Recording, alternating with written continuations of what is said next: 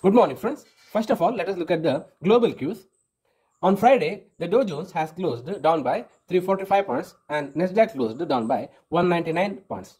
And as of now, SGX Nifty is trading down by 45 points. So, in the morning in the Nifty, we can expect a gap down opening.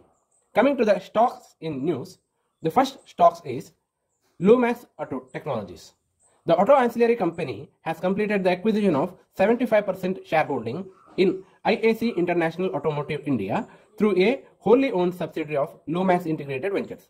Accordingly, IAC India has become the step-down subsidiary of the company and subsidiary of Lumax Integrated Ventures with immediate effect. So we can expect an up move in the stock of Lumax Auto Technologies. The second stock is Welspun Corp.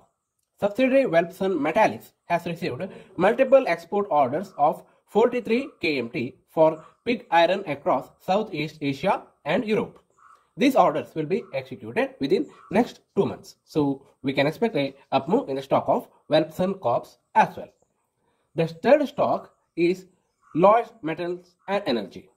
The central government has granted environmental clearance and Maharashtra Pollution Control Board has issued consent to operate for the enhanced iron mining capacity of 10 million tons per annum from 3 million tons per annum.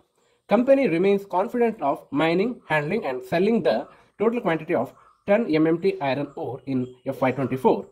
In addition, the company has also reassessed its iron ore reserves in existing mines and preliminary reports suggested reserves of 180 plus million tons. So we can expect an up move in the stock of Lloyds Metals and Energy as well. The fourth stock to watch out is Gateway District Pacts. HDFC Mutual Fund, through its several schemes, has bought additional 2% stake in the logistics company via open market transactions on March 8. With this, the fund house increased its stake to 7%, up from 5% earlier. So we can expect an up move in Gateway District Parks as well. Thank you.